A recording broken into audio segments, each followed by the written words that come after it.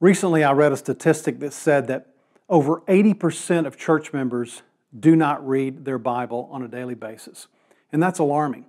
But it's really indicative of a greater problem, which is biblical illiteracy in our churches today.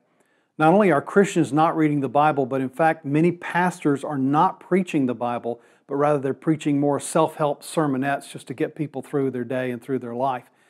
I've come together with Dr. Mark Hitchcock to address that very subject about how there are many people that are just falling away from the faith through the Christian blogosphere, through some of these rock star pastors or celebrity authors, and they're writing things that are not found in Scripture, or they're denying or casting doubt on the Scripture. So we've written this book together called The Coming Apostasy, The Sabotage of Christianity from Within.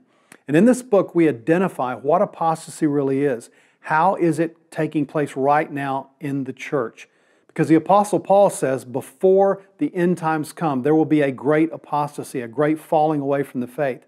And I believe we're beginning to see traces of that right now in the church. And so this is a great book that will help equip you on how to discern the times around you, and more specifically, how to know what great teaching is and how to calibrate and re-anchor your heart to the Scriptures. The Coming Apostasy. Get yourself a copy.